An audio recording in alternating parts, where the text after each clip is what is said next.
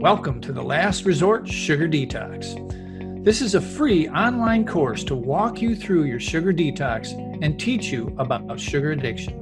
More importantly, it will teach you how to make sugar freedom a lifestyle and not the same old yo-yo diet. Make sure you download the free book below as it corresponds with the videos and you can follow along. If you found us somewhere in the middle of the video series, don't forget to go back to video number 1 and watch the whole series and subscribe for weekly updates. Now grab your free course guide by clicking the link below in the show notes. Here's your next video. Welcome back. As you can see, I took a little bit of a break. It was getting overwhelming there. Changed my clothes. Actually, it's another day, I'll be honest with you. But here's what we're going to go over today is we're going to go over withdrawals. And I think I stopped the last time on this section because it's just, withdrawals is very real, and I think a lot of people out there know that, and they're a little bit afraid of them, to be honest with you. And they're rightfully so. They need to be afraid of them because the withdrawals for sugar are very, very real. And you don't want to go into it not knowing what you're up against, if you will. And I'm going to not sugarcoat it here. I hope that's okay with you. I'm not going to like say it's easy and you know, walk in the park kind of stuff, because it isn't. It's difficult, and it's physical, and it's real. And I want to I want to prepare you for it. So I'm going to read for you a quick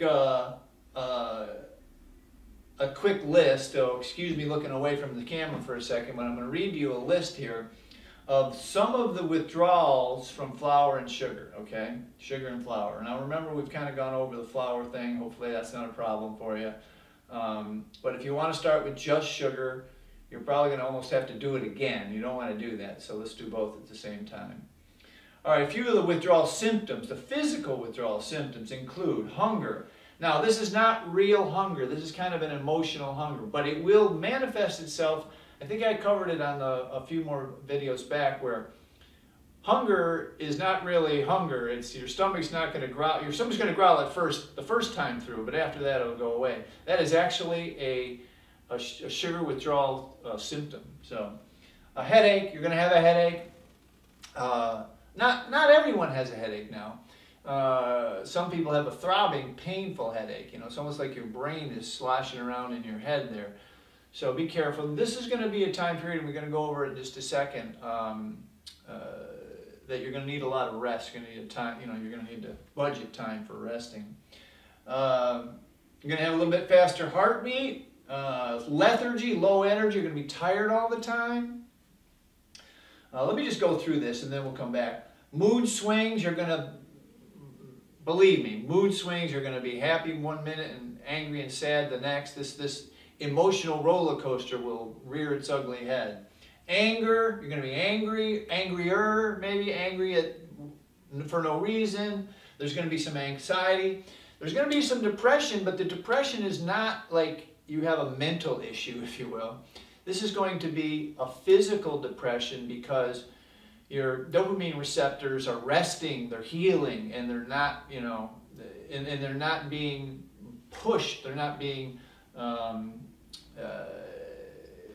manipulated is the right word. They're not being manipulated by sugar, so they're resting at this point in time. So there's going to be some physical depression. Sadness or grief over the loss of the substance. You know, it's been our friend for many years. I love her. You know, it's been a comfort for many years. Digestive stuff, diarrhea, cramps, whatever. Insomnia.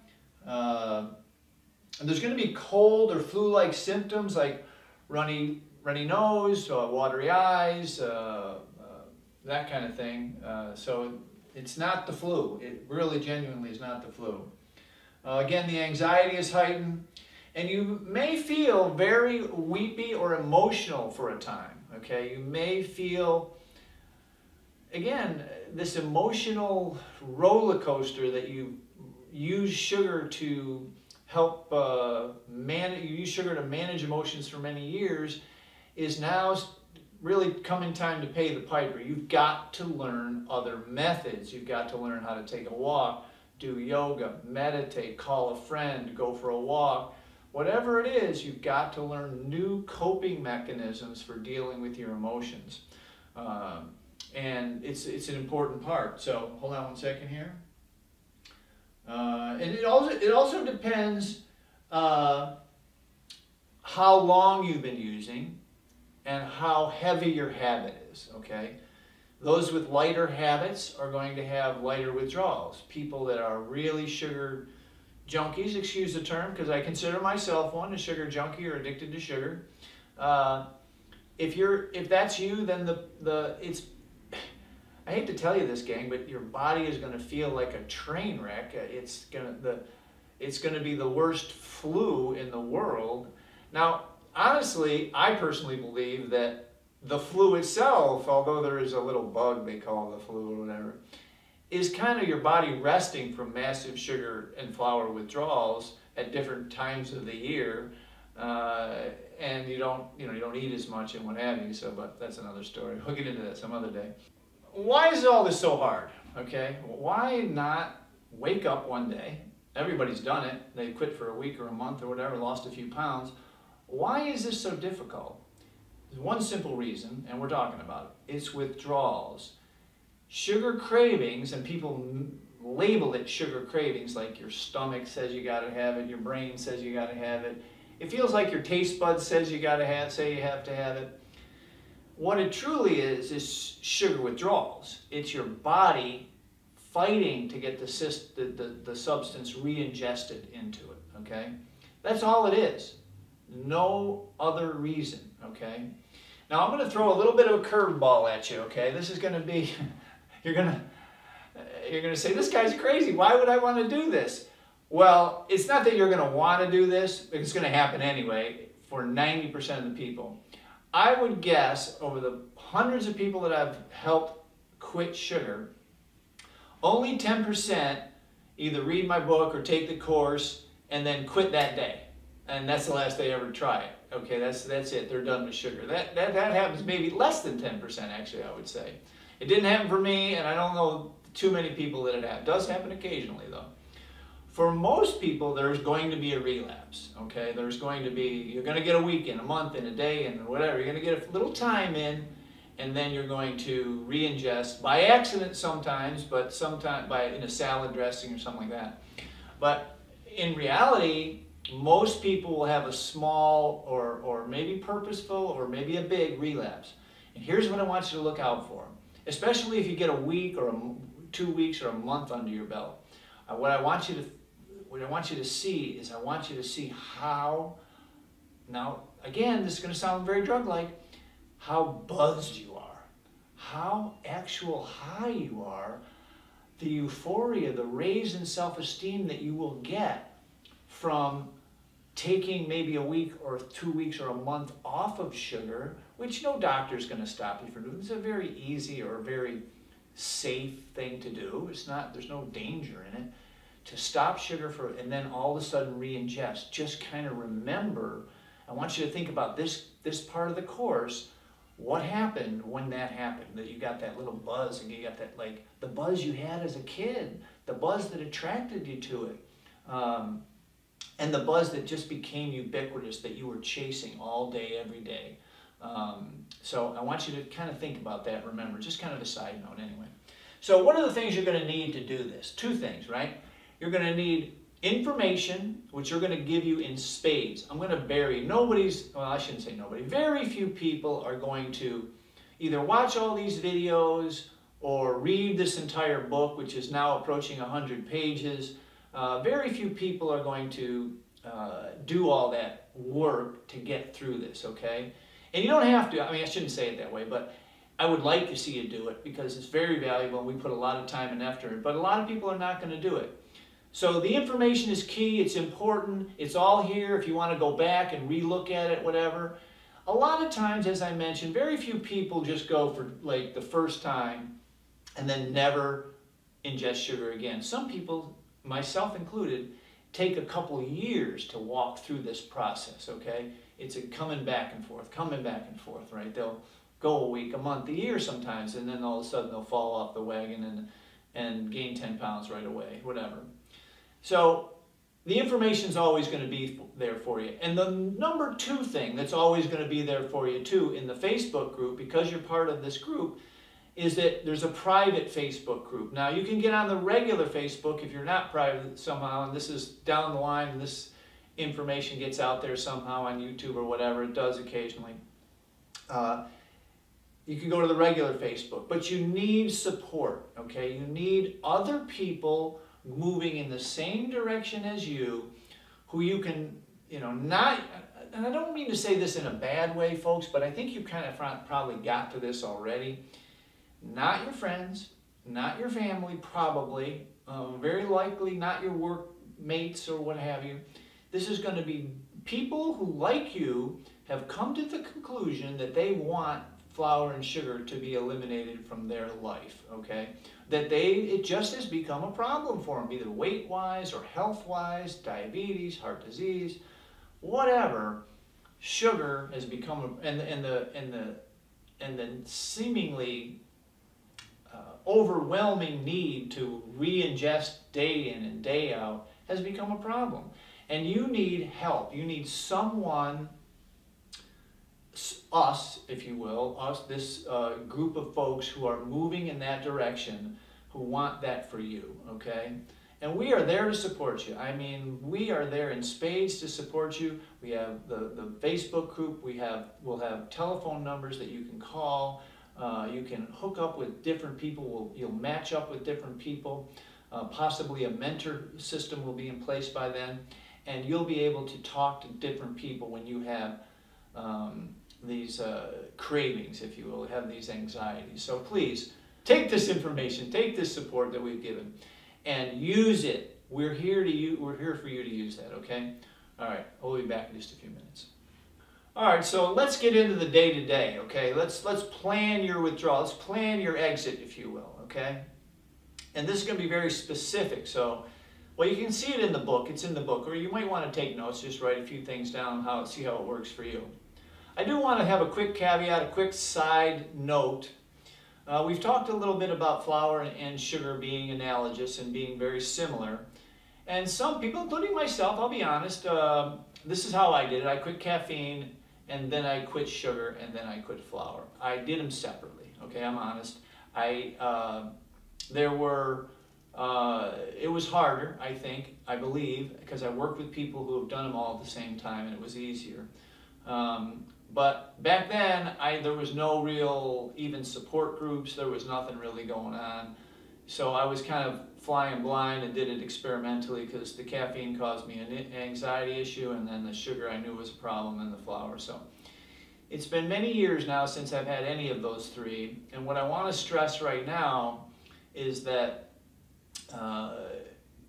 you're probably going to want to quit caffeine first. So if that's possible, people have asked me about a caffeine product or a caffeine course so that we can walk through that. It seems like that is becoming an issue for a lot of people with the prevalence of not sports drinks, but what do they call those? The caffeine drinks, the power drinks, I don't even know the name of them because I never drank them, but I can't remember the name of them, but you know what I'm talking about, the supercharged caffeine drinks. So anyway, caffeine, I've seen this happen a couple of different times where people quit sugar and flour but still ingest caffeine, black coffee or what have you, non-sweetened tea, and it just ends badly, folks. It's not a good idea. That, I believe, and I haven't really studied it that much. I quit it many years ago. As you saw at the beginning of the story, it was the first thing I really discovered that seemed to be physically harming people. So you may want to think about quitting caffeine first because it's so tied together with sodas and chocolate and sugar in coffee and what have you. And the caffeine withdrawals, one of the main reasons so that you can kind of see the separateness of the withdrawals, and possibly, now you're not going to believe that the sugar guy is going to say this, but you may need to use a little sugar to get through your caffeine withdrawals. almost like medically assisted detox, if you will. But if that's not for you, I would suggest that sooner or later you think about caffeine in your diet. So anyway, it's a side note. It's something I believe in. It's not something that's mandatory, but again, people who just use caffeine and don't have flour and sugar to buffer it, like a terrible way to say this, but like a speedball to balance out your going up with your going down with the sugar. Anyway, you probably get that. You get that reference. But so let's talk about the actual schedule, okay? The actual schedule to walk yourself out of this. Now, what you're going to need here, if you can't take 1.5 weeks off and do this, then you got to do it this way. You've got to start your first day on a Thursday night or a Thursday late in the day, okay? If you work Monday through Friday, this is, okay? So you can schedule this if you work other times, right? And the first day is usually a grace day. You don't usually have too many issues the first day, so that would be Friday. You don't have too many days when you're quitting. Get a good night's sleep. Get your food. Now, obviously, you got to go out. You got to do that clean out the house stuff. You don't want this stuff in the house, especially over a weekend. You don't want stuff that you could possibly access in the house, right? And that kind of goes without saying, and I think that's in another part of the course, but you've got to clean the house out, okay? So the house is completely cleaned, and you've got a weekend off where you don't have a lot to do. There's not a lot going on. You're going to be able to rest. So Friday, you go to work, it's not a problem. You'll be able to, you won't get a headache till later in the day, and probably very late in the day, and possibly the next day. So it depends on your habit and how much you've got to flush out of your system, okay? So on Saturday, you're going to rest. By Sunday, you're going to be a basket case, another medical term. You're going to be a basket case. Headaches, anxiety, depression, it's going to be tough on the third day, okay? But if you can rest most of the day and sleep most of the weekend, you know, rest over the weekend. Now, what I suggest right away that you incorporate in is walking or some type of exercise. Now, we're going to go over that in the exercise section, but it has nothing to do with losing weight or calories or sweating or burning, nothing like that. It's to help you begin a process of substituting a method of dealing with emotions, and helping you heal quicker with all of the feel-good dopamine receptors, everything, helping you heal quicker, okay? Okay, so now comes Monday morning, you're still going to be, a lot of the bulk of the physical withdrawals. Now, hopefully, you're one of those persons that can take a week and a half off, and you can, you know, just kind of coast through this week without it. But if you've got to go back to work that Monday morning, you got to prepare, okay? You got to be very prepared, both your lunch and if your dinner is necessary, whatever, you've got to be prepared. But you've got to, you're gonna have this overwhelm, especially when you get back into a little bit of the anxiety or the emotional, you know, the emotional, what's the right thing? The emotional environment that is work. Okay, that is always a little bit more stressful, sometimes, not always, but than at home, okay? And so you got to be prepared for this because you're going to be overwhelmingly hungry. I told you about the what do you call it? The growling of the stomach, this ravenous hunger you're going to have for flour or sugar. It's all physical. It's not, I don't want to say it's not real, because it's very real, but it's not something where you have to have it, okay?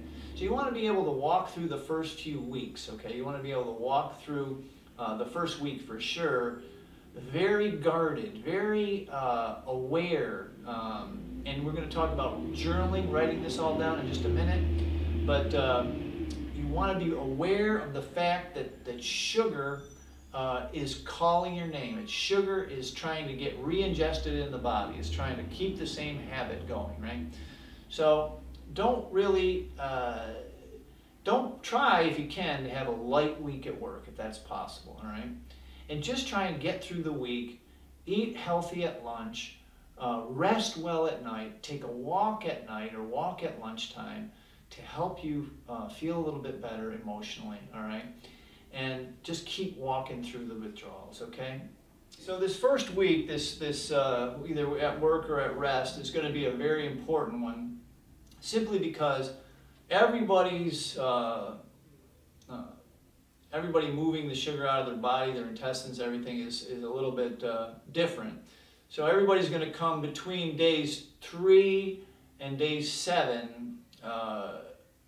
The things I've just described are going to come at different times, possibly, and they come in waves. They don't just all hit you at once. They come in waves. They go up and down, whatever. The hunger, the anxiety, the depression, the lethargy, all that kind of stuff comes at different times during that first week or 14 days, 10, 12, 14 days. It's different for everyone, okay? These are mostly physical symptoms, okay? When you get into the emotional symptoms, we'll get into in 1 second. I want to go over one thing quickly, but it gets a little trickier. But one thing I did want to bring up is night sweats, okay? A lot of people, myself included, have night sweats when they begin to detox from sugar. Again, just like I told you before, to remember that buzz you got, like if you get a week of abstinence or 2 weeks and then you re-ingest, don't beat yourself up, don't worry about it, just start back when you can. But what will happen along with the little buzz is that evening, and definitely during your withdrawals, for a lot of people, there is night sweats. I think I've told you the story about my children never having the night sweats and my mother saying that I had it all the time. And then one day, that first day they had it on their 6th birthday, or someone else's 6th birthday there, their head was soaking wet and so was their pillow that night. So night sweats are very real, a very real withdrawal symptom of sugar addiction, and not some dire illness that you've got to worry about, okay? It's just the withdrawal symptoms from sugar coming out of your body.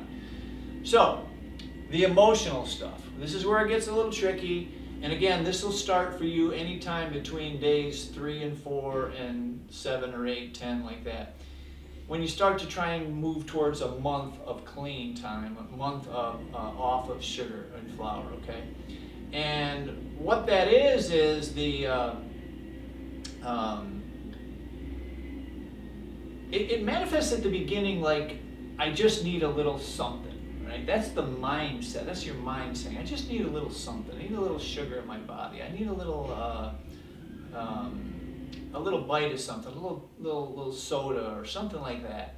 But really, when we get into journaling, you're going to see it's like the boss was a pain in the butt, the kids are a nightmare right now, and I just need something to stop all these crazy thoughts and feelings that I've been dealing with in the past by ingesting sugar, okay? So once you kind of get to that point, then once you start to realize it through your journaling, you'll start to understand exactly how that works, okay? So when we're talking about kind of a very pivotal time, which is days 10 or 14 through whenever, what you need to think about is, you need to think about every time you have a quote-unquote craving, take a look at your journal, write it down, and try and figure out what's really going on with me. Is there a boss? Is there a kid? Is there a wife? Is there a husband?